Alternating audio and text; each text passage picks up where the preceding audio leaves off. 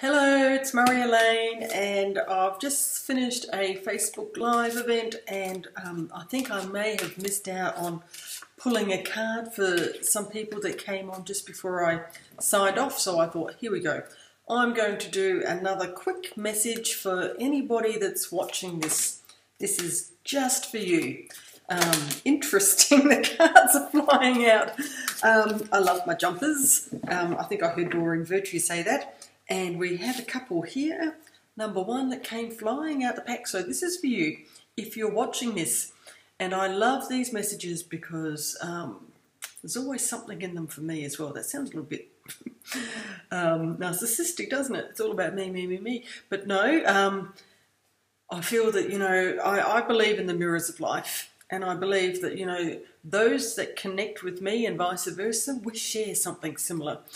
And boredom and disconnect, this card comes up often, and I just feel that this would not happen. We would not feel boredom, or we would not feel disconnect.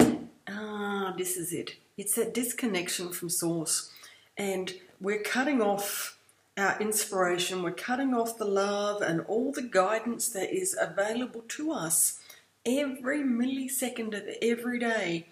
But we're not tuning into it. And now I see how this is all starting to flow, because this is the card that jumped out hot on the heels of this one. They virtually come out together.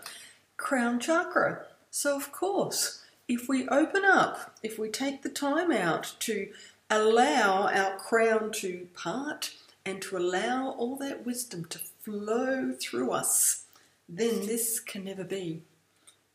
It will be impossible, because we'll always be operating on divine guidance, and we're tuning in to divine guidance. And I've got a little pesky fly that's been with me for the last hour. It's like I'm taunting you. That's okay, I get the message. So here we go.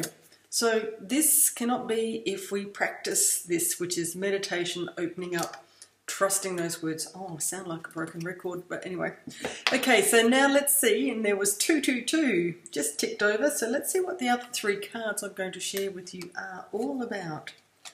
Oh, so perhaps some of that emotional disconnection has come about because of a perceived emotional event from the past, and I think it's a common theme that's coming up today. If you didn't see the Facebook Live event, I actually mentioned that as I was driving and doing a mental preparation for this, I just decided that when I come back from my shopping spree, I will do a quick live. I wasn't planning on doing it, and I got the feeling about abandonment. And why did I have that feeling? My little dog Bonnie, I think I introduced her last week.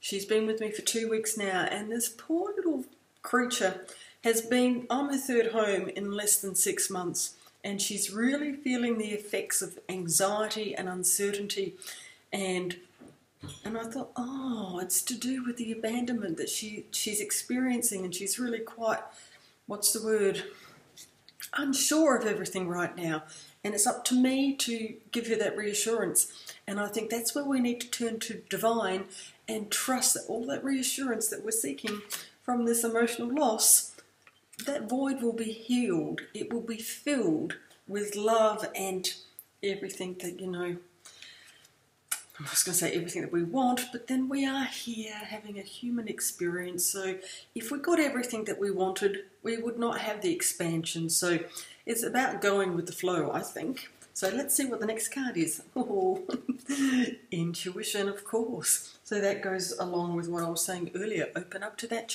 crown chakra. And there we go. Thank you very much for that. And trust that internal guidance. Trust that feeling that you get that's guiding you. And I remember Esther Hicks saying a long time ago, the stronger the negative feeling, the stronger the calling is from divine to say, come back. Come back the other way. Change the way you're looking. Change the way that you're feeling. Change the way that you're perceiving this event. Come back and all will be well. It's getting a bit dark in here. Can you hear the rain? Oh, I love the rain. And what's the third card in this little... Oh, look. What a nice flow. And this is what's waiting for us when we do. when we trust in God, God essence, whatever that power is, whatever you feel comfortable with, that's going to descend upon us when we trust our intuition and we can finally let this go.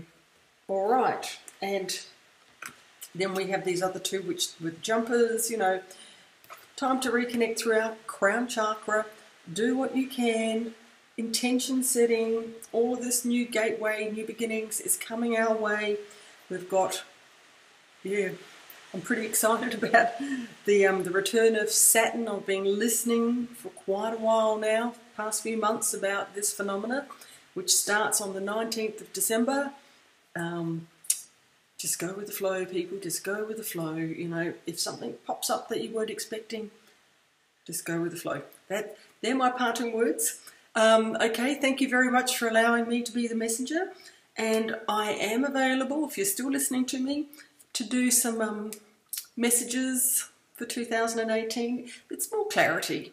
I don't do predictive messages. I just like to provide validation that possibly what you're seeking.